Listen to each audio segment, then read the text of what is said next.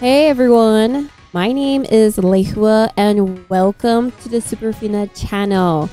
I am a variety content creator, meaning I like a variety of things and I like to talk about them.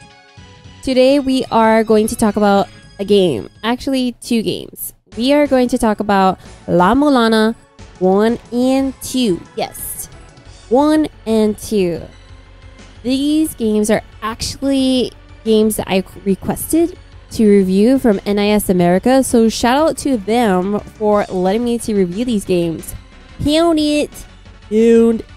La-Mulana is a side-scrolling action-adventure puzzle platformer with metroidvania elements such as interconnecting maps and item collecting. There's a lot of items to collect. There's a lot. And yo, it gets so addicting. This is actually a difficult game. Literally, this is a difficult game. There's a guide which is accessible on NIS America's website. There's a guide and it says that this is a difficult game. Now I saw this and I was like, how difficult can this be? Like, how difficult? Like, really? Bruh, this was hard. This was bullshit. And I'm gonna explain why. Like, oh my god. Hold up. I have to collect myself because I am remembering all the bullshit I went through. Like, ooh. Fuck.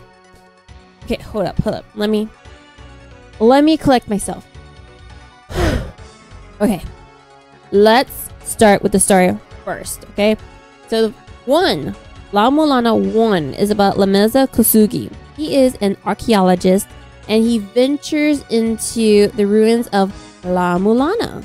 He ventures into La-Mulana ruins, seeking the secret treasure of life.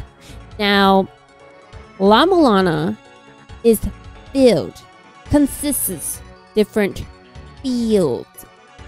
They're called fields according to the guide. And each field has a bunch of rooms. And then there are guardians. So in the fields / rooms, there are monsters that we have to fight against. And then there are guardians we have to defeat. Now these guardians are the bosses. And yes, there are mini bosses before them. Now, the bullshit part is we cannot replenish our health unless we collect souls. Yeah, souls. There's no items that lets us replenish our health. So, here, let me tell you. Okay, so we got our health. Yeah. We have our health. And it depletes, right? As we get damaged, right? It depletes. And the only way we can replenish it is if we fill up a soul meter. Now, a soul meter is going to be like right below our health meter. So the soul meter is right below it. And we collect these green orbs that are dropped from the enemies that we eliminate. So not all of our enemies release these souls. These green orbs, cute green orbs. Yeah, they're cute. Not all of them release these green orbs. So we are supposed to collect these green orbs, fill up this soul meter here, and once we fill it up, then it replenishes our health. Now, fortunately, there are saving points throughout the ruin. These saving points are actually kind of like monuments. They look like tablets. So at these monuments, we can save there. And before that, we need to acquire some software. Now, this is the cool thing about this game.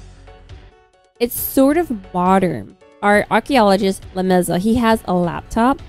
And throughout the game, we are able to collect these softwares that enable us to read tablets, glyphs, decipher them, and by doing this, we can get hints. Hints will help us solve the puzzles within the ruins. Now remember, this is a puzzle platformer. Okay, this is a puzzle platformer, meaning the whole fucking area is a puzzle. We have to solve puzzles everywhere. Okay? Everywhere. Every room is a puzzle. There's a riddle in every turn we make. Challenging. It is challenging. Anyways, I'm going off topic. So back to the saving points. So we encounter these saving points, these monuments. We are able to save there after we read them, indicating that it is a saving point. We have to press up. Yes, we have to press up to save. So we press up, directional button up to save. And then after we find the map of that field, then we can register that was a saving point that we can fast travel to. But before we can do fast traveling, we need to acquire the Holy Grail. It is literally the Holy Grail. Think fabulously holy whatever that we can fast travel. Fast travel is amazing. Why? Because there's so many fields. La-Mulana is filled with so many areas. It's a godsend. It's a universe send. Whatever you want to call it. Fast traveling is amazing. And you want to find this Holy Grail as fast as possible. Now remember I said you can only fast travel after you find the map.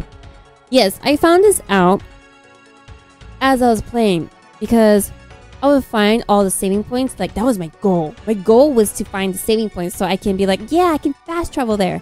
And then I would try to fast. I would try to fast travel. And then my options to fast travel to a saving point weren't all there. I was like, what the fuck? What the fuck?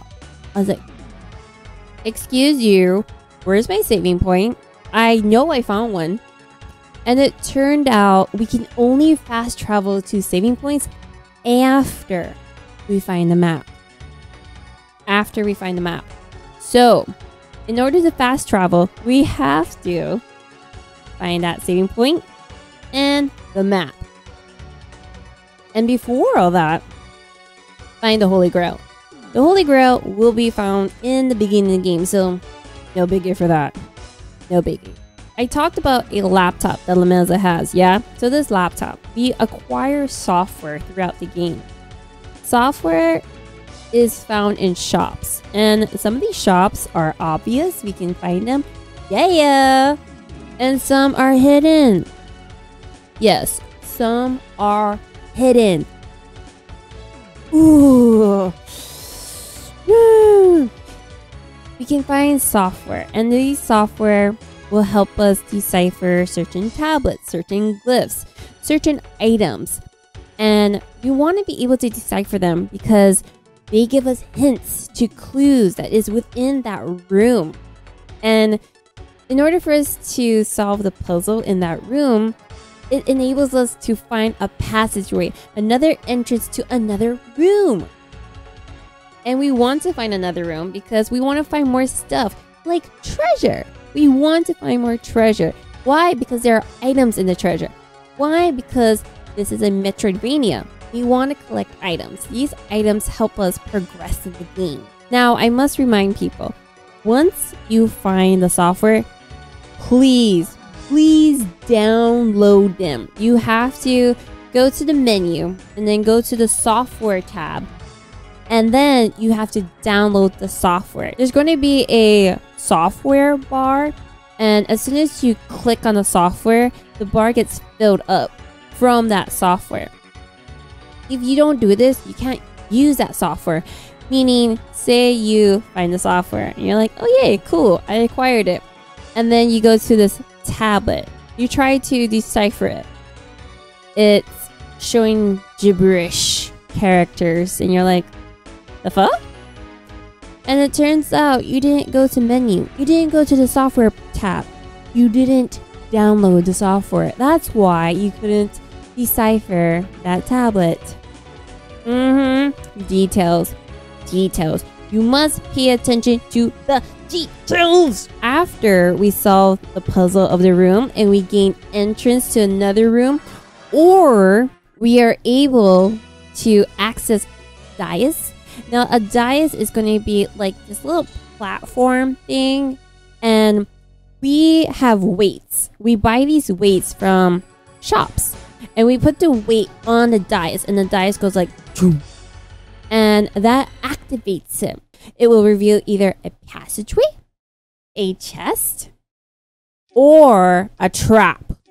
Yes, these dices, after we put a weight on them, can activate fucking traps. Oh my gosh, there are so many traps throughout these ruins. There's a lot. But that's what makes this game challenging. That's what makes this game difficult. It's difficult. It was difficult. So, there are dices all over the ruins. We have these weights. We put the weights on these dices, and they can either reveal passageways, treasure, or fucking traps. Yeah. And that is part of the puzzles, because sometimes we can't even access the dais because there's something blocking it, and we have to solve how to access that dais so we can, you know, put a weight on it. And when we see those dices and we know we can access them and we know the room has a puzzle, we're like, okay, how do I solve this puzzle? You look at everything. You look at all the hints. You're like, okay, all right. I see a pattern there. Is this pattern related to these stones over here? Is it? And so you have to test it out. Now, sometimes the room has this eyeball inside of it. Like, somewhere in the room, there's like an eyeball. And you better be careful of that freaking eyeball, because if you accidentally hit a artifact which involves the puzzles of the room. Yes, these artifacts are related to the puzzles in the room. If you accidentally hit the wrong artifact, the freaking eyeball shoots a lightning bolt at your character, at La-Mulana, your archaeologist. And boy, does it cause a lot of damage. La-Mulana died a lot from me hitting those artifacts. Died a lot. That was bullshit. Yeah, a lot of that was bullshit, in my opinion. In my opinion, that was a lot of bullshit. Let me give an example. When I say accidentally hit it, I was in an area. Okay, it was icy. La-Mulana was slipping around and had these freaking cotton ball monsters kind of like floating towards me. And let me tell you, these monsters can cause damage just by grazing you. Just by grazing you. Touching you. They don't even have to attack. All they have to do is touch you, and they cause damage. Bullshit. Okay? That's bullshit. So I'm trying to like fight these fuzzy cotton ball monsters with my whip. And my whip, you know how like whips are like that? So La-Mulana, he like throws his arm back, right? He throws his arm back, you know, kind of like a baseball player to like swing. Well, Lemeza is whipping. So apparently, there was a artifact behind Lemeza. So I'm trying to like whip away this cotton ball fuzzy monster. And apparently, when Lemeza threw his whip back, it touched the artifact when I was trying to like whip away the cotton ball monster. And because it touched the artifact, it activated the freaking eyeball to shoot the lightning ball at me, Lemeza. And you know what? I died. And I had to go all the way back to the saving point. I did so much exploring.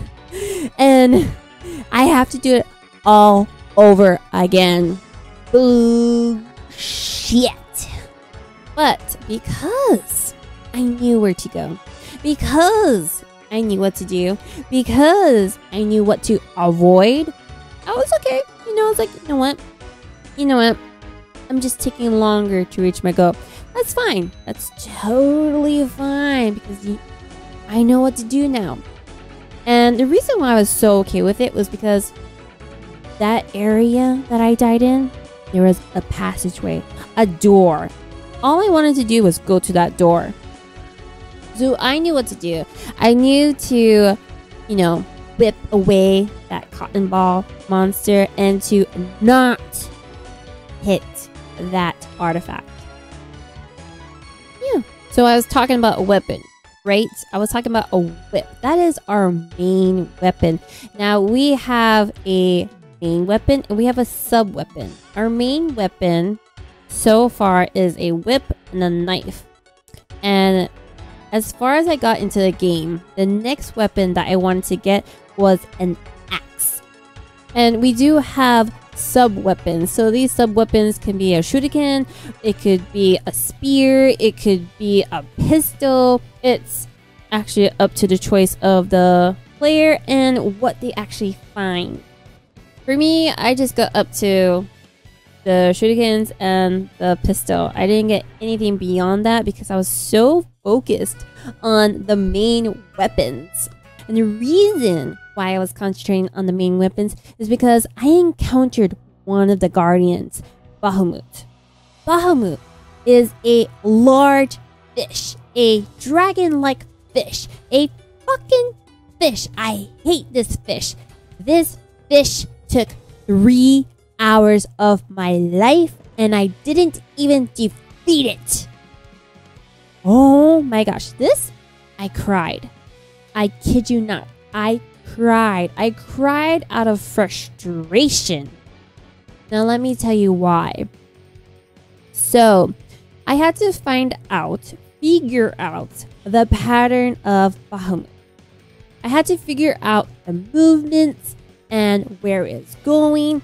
And the other thing that was bullshit was there's a part where Bahamut jumps out of the water. So he jumps out of water. Okay, this is him. This is Bahamut. Fucking fish. And it creates like a little wave, a splash. And Lemeza is on a boat. He's on a boat. And the splash makes the boat jump up. Yeah? Yeah? So when we jump up, Lemeza is kind of like in line of its face. So he can take out his whip and like whack that face to whack Bahamut's face, causing damage. Yeah? Now, the thing was, if I was too close, you know, jumping in front of Bahamut, if I just grazed Bahamut's face, it counted as causing damage towards me. Bullshit. Okay, that counted as damage towards me. Oh my gosh. There were times where my health went down to 3. My health went down to 3 and I'm like, oh, I was praying that I would survive and defeat Bahamut. I didn't defeat him. I died. Bullshit. So there'll be times where I had to figure out the distance of the jumping. Now, if I was too far, I couldn't reach Bahamut's face to cause damage with my whip. And it turned out that I had to cause damage 20 times with that whip. I got up to 16 before I died. 16, that is 10 plus 6, 16. I had to hit it 20 times.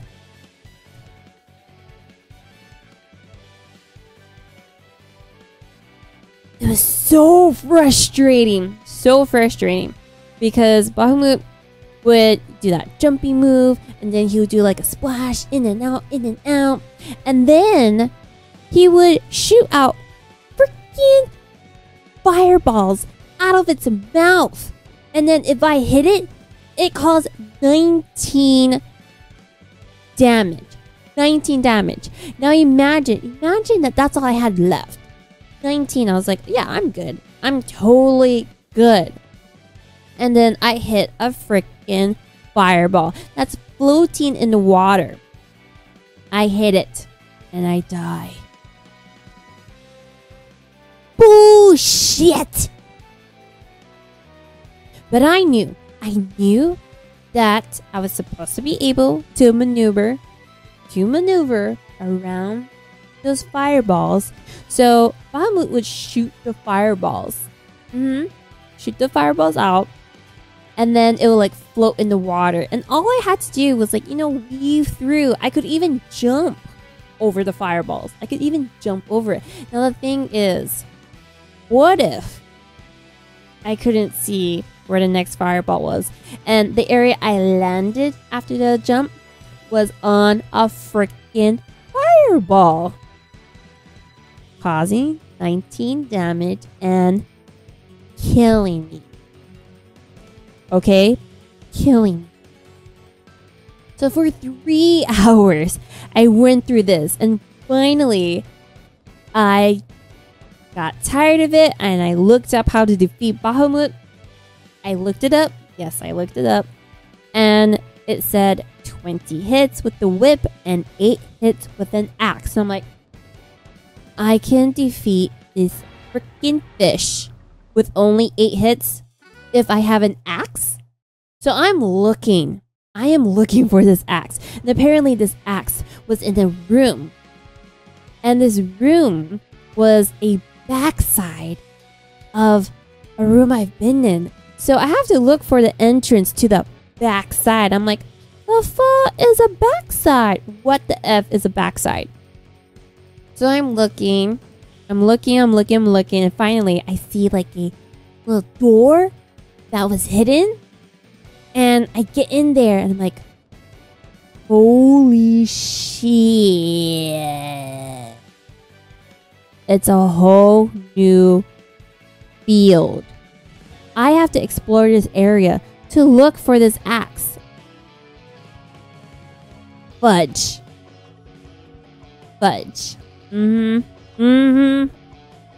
Yeah. And I was having fun. I was having so much fun looking for these items. I'm like, okay, if I'm gonna defeat this freaking fish, I need to go to this room and get this item. Okay. And it turns out that I have to do some like wall climbing. So I'm like, okay, how the frick do I climb the walls? And I'm like, just exploring. They're like, la-di-da-di-da. I might as well just look for treasure. That was like one of my gratifications in this game, was that I could at least find treasure. If I couldn't defeat that freaking fish, then I'm gonna look for treasure. I'm gonna get my rewards. I'll get you, fish. I will get you. So I'm looking for treasure, and then I'm exploring the area. I'm like, ooh, what's this spot? So I'm exploring, and I'm like, ooh, it looks like I can go down further without dying. Okay. And that's the thing. Everywhere was explorable. You can drop down, land on the ground, and not die. It doesn't cause any damage.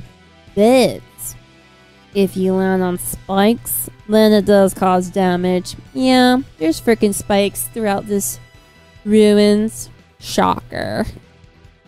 Shocker. So I'm exploring, and then I find this treasure chest. I'm like, ooh. And then I see like a little dais like all the way over there. And I'm like, okay, I need to reach that dais over there. I know that is connected to that treasure chest. So I'm like hopping around, trying to avoid enemies, trying to like eradicate the enemies before they get me. And then I get to the dais, I put the weight on top of it, and then the treasure chest opens. I'm like, oh yeah, got the treasure chest. Get to the treasure chest, and it reveals that it had a grapple claw. And apparently the grapple claw enables us to hang on a wall. And then we can like, you know, jump walls side to side. Now, we are limited. Yeah, we're limited. We can only just grab that one spot. We can't just like jump up the wall or down the wall. No, we can't. We have to like jump and then like jump to the other side and then, you know, zigzag down. We can't zigzag up. We can only zigzag down. Or we can grab onto the wall and then just drop and then whoop, grab onto the wall just in time. Timing was so important with that grapple claw. Oh my gosh, that's a whole nother thing. That's a whole nother thing. I already went off topic, okay? I already went off topic with Bahamut, that freaking fish. Breathe, Lehua. Okay, so like I said before, there's metroidvania elements such as item collecting. There's a lot of items to collect. I pretty much mentioned a lot of items that we collect, and there's so much more. That's just like a fraction of what's really in the whole game. That's just a fraction. Just a fraction. Imagine what else there is. And even though this game is difficult, everything is attainable. The items are attainable. The passageways are. Defeating the enemies. Like, we know we can do it. It's just how? How the F do we do it? And being patient, timing things just right, paying attention to pattern, paying attention to details in the area. Like I said before, the whole room can be a puzzle, and the clues are like right there. We just have to like look for it. We just have to like find it and recognize it. So that's La-Mulana 1. Okay, that's just 1. Oh my gosh. Oh my goodness. Let's talk about La-Mulana 2. Now, La-Mulana 2 is about Lameza's daughter, Lumisa. For some reason, Lameza is missing. So, Lumisa volunteers herself to venture into the ruins of La-Mulana because apparently monsters are there and the locals are asking for help. Like, can you figure out where the monsters are coming from and just, you know, stop it, because this is a touristy area. We need to make some money. So she goes, she ventures in, and it turns out the monsters were appearing from the back side of La-Mulana. This is really interesting because remember when I said some of the fields had a backside, secret rooms? So apparently the whole ruin, La-Mulana, had its own backside, had its own secret area, a whole new series of fields, rooms, all kinds of stuff. And it's called Eglana. E-G-L-A-N-A. Eglana. So Lumisa ventures into Eglana. And we are experiencing the same bullshit. The only difference is 1, the mechanics of our character is a lot smoother. With La-Mulana 1, it totally reminded me of a SNES game. The mezzo is kind of rigid. You can only like go left, right, because you know it's a side-scrolling game. And when we jumped, we can only like press up to jump higher. And if we wanted to go a direction, we had to be running and then jump. We couldn't just jump and then direction, because if that happened, he would like jump and then meow. Pathetically, like that's it. That's as far as you can go. But if we just ran and then jumped, we can jump further. And with the metroidvania element of item collecting, later on we get some boots that let us run faster, which results us in jumping farther. Yeah, we can do that later on. It lets us find more stuff. It's like, oh my gosh, yes. It's like, yes, I can finally reach that spot that I couldn't jump to before because I couldn't jump far enough. So with Lumisa, with her, you can jump and then do the direction, and she can go pretty far. I was impressed. I was like, what? I was like, Lumisa, girl, you can jump far. And then when she did that running jump motion, oh, she can jump farther. So I was thinking, okay, if you can jump that far, how far can you jump with those boots? I know we're going to find those boots. I know. I'm looking for those boots right now. I'm working on La-Mulana 2 right now. I'll keep you updated. Yeah, I'll keep you updated with the live stream. So if you want to see some gameplay, by the way, I did some live stream on La-Mulana 1. You can see my frustration and how stubborn I was and how long I fought with Bahamut.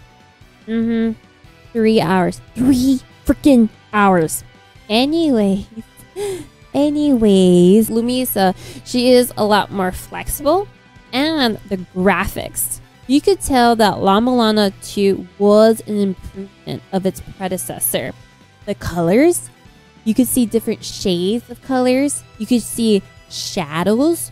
You can even see details, like shadings that made some depth. You could also see more details. For example, La-Mulana 1, we had a bat. We could see the shape of the bat. We knew it was a bat. It was kind of blurry, that pixelated look. But then in La-Mulana 2, we could see the web of the wings, the ridges. I'm like, ooh, impressive. That is impressive. And the music. La-Mulana 1, the music was kind of retro-y, like it came from a synthesizer. With La-Mulana 2, you could hear different instruments. You could hear the distinct sounds of the different instruments. It sounded more resounding.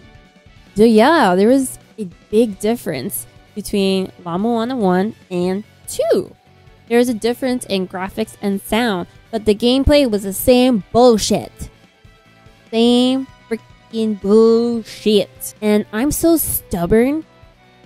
I'm thinking, you know what? You are a game. You will not own me. I will own you. I will rule you. I will defeat you. And once I beat you, I'll be like, F you. F you. I rule you. I won. I defeated you. I'm the queen of the world. I'm super excited. I'm like, I know I'm going to get there. It's just when. When will I get there? I'll get there. Yeah, I'll get there. I'm going to freaking share it. I'll share it on all social media platforms. Instagram, Twitter, Facebook, TikTok. All of them. I will relish in my victory. Even though this game is difficult, it's still fun. It's still addicting. It's still obsessive. I'm getting obsessed with this game because even though I keep dying, I know I can win, and it's that whole hope. I got that hope that I'm going to win. And just knowing that I can, it just locks me down. Let me tell you guys, do not be fooled by the simple retro looking design. It's not simple. It is difficult. I highly recommend people to read the guide that is available on NIS America's website. If you go to NIS America's website for La-Mulana 1 and 2, there is going to be a link, a PDF download link to get the guide. The guide is about 33 pages and it is wonderful. It shows maps of each field, shows the rooms, shows the monsters in each field, and it shows the items, and even shows like combinations that will help increase your stats like defense, attacks, strength, and other stuff. I also made a written review. It's available on my website at lehuasuperfina.com. I'll leave a link in the description below and you can access it. You can read about it. It's pretty much the same as what I'm talking about, maybe a little bit more detailed. Either or, read it, give it a like, leave a comment below. I do plan on live streaming playing this game later on in the future, so if you want to catch that, don't forget to subscribe so you can be notified on the live stream. I'll leave links of past live streams of La-Mulana in the description below. That way you can look at it and then, you know, see if it's worth watching. It's worth it. It is worth it. It's so worth it. You won't regret it. You will not regret it. Other than that, I hope you guys liked this review, this Superfina review of La-Mulana 1 and 2. If you did, don't forget to give it a like. And if you want to see more reviews, if you have questions, subscribe and leave your questions, comments, opinions below in the comments. We also have a Discord. The Discord is available in the description.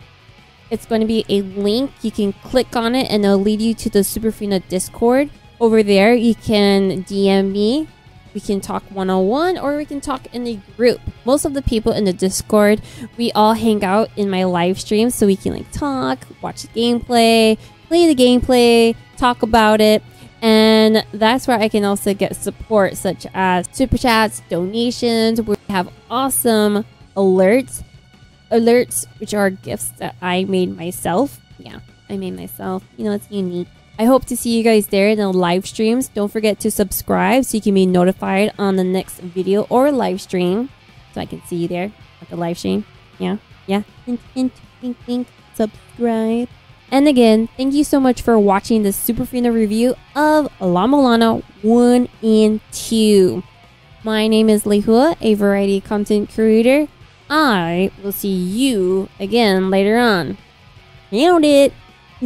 Hey, you are still watching this video. That means you liked it. So don't forget to give it a like, and while you're at it, subscribe, ring the bell so you don't miss future content. The Superfina channel also has a Patreon and channel membership. My Patreons, channel members, y'all are the bomb. Thank you for all your support. Here is a link to the Patreon if you want to support too, and a list of social medias. All the links will be available in the description below. Thank you so much for watching this video. I have much love, much aloha for y'all, and I will see you later.